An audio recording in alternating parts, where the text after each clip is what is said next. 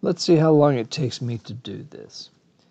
For encounters, you're going to make an encounters website, an online portfolio. Since we can't do challenge of the mind, everything we do is going to be on this. Go to Google or wherever you go and find, some people call it the waffle, I call it the box of boxes, and click on Google Sites. Make sure you're using your school account. Mine likes to go off to other sites. And you're going to click on this plus sign down here in the right-hand corner. And that makes you a new website. For the title, you're going to put in your last name, not my last name, but your last name. And then you could put Encounters Site. I think that's a good name. Your page title, well, I certainly think Encounters would be a good title. And I'm also going to put below it, and if you notice when I hit return, it changed my cursor size. That means it's changed my font size. And I'm going to put that little motto I like so much, non scule sed vitae, not for school but for life. And then I'm looking at it and I'm thinking, yeah, that's kind of small, and at some point I'll try to make it bigger. Why at some point? Because I don't know how to make it bigger right now. I could hit subheading maybe. Okay, that made it a little bit bigger. And I like it to be italics. Google Slides are easy to make things, but you can't always change stuff.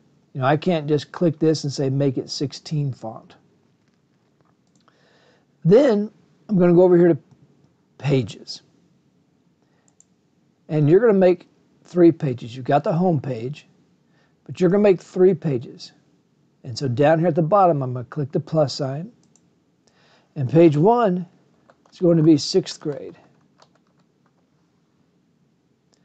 I'll make another page, 7th grade. Or why don't you just put 6th and 7th, since we know it's a grade, we know what it is. And I can go back here to 6th grade, and right here where it says 6th grade, I didn't need to click on it. I can click and maybe I'll right click it. Oh, there you go. Just took a couple of clicks and I changed it to 6th. Now, that's what shows up here, but I can still change this too. It's automatically putting it there, but I can make this say whatever I want to. And then we're going to make a page that says 8th grade, or 8th. And now do you notice how they're not in order anymore? Well, I can just take this and move it up. Now I've got 6th, 7th, 8th, and up here it says 6th, 7th, 8th. And like I said, this, if I want to, I can put 8th grade. I can change this page to anything I want to change it to. Then later, you're going to take this 6th grade, for example, and the 8th graders may have more trouble with this because you weren't at WAMS and who knows where your stuff is. But these 6th graders, they can click these 3 dots and put add a subpage. And so this might be their biography, their bio poem. And everybody wrote a bio poem. And then they could put another subpage. And in the 6th grade, they made a personal collage.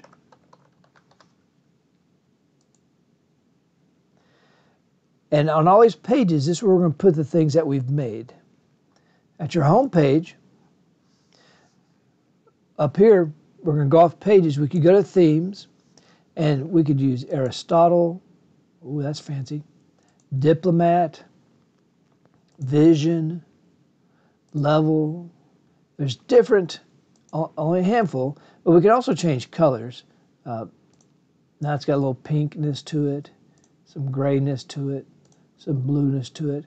I can change some font styles. I only have 3 choices. How about slab? I can go up here to insert, and I can add pictures. I can change the picture on the background. See where it says change image? I can select an image from my computer. I'm sorry. I could go to my Google Drive. I could go to my albums. I can use stuff that they have. I can search for something. So let's say, I'll just type in school.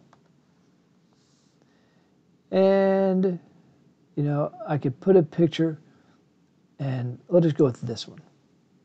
I'll select it, and then I've got a new background. It looks kind of blurry to me, so I may not stick with that. I really don't like a blurry background. This header type, it could be a large banner, a regular banner, just a title, boring. I think that's really the best one. It took away my picture. And then on this page, I can add things. I can use some pre-made layouts. You can play around with this. But I'm going to use this layout. I'm going to add a picture. I can upload it from my computer. And